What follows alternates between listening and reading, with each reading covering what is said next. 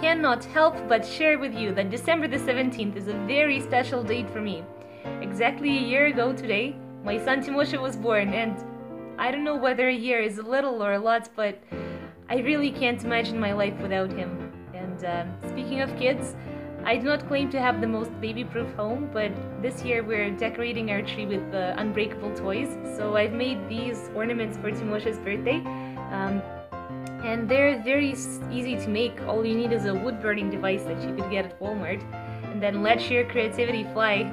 I will see you tomorrow. Make something beautiful. Goodbye.